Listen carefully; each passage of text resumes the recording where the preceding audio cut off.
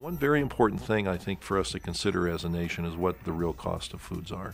We're spending less on food than ever before, and we're spending more as a nation on healthcare than ever before. A lot of the business that I do has to do with people who are eating way too much of foods that are not good for them. The inevitable path towards obesity and diabetes is one that we're now paying for on the back end. What we're realizing is that food isn't cheap at all. It's very expensive. It's just that a lot of those expenses are carried elsewhere.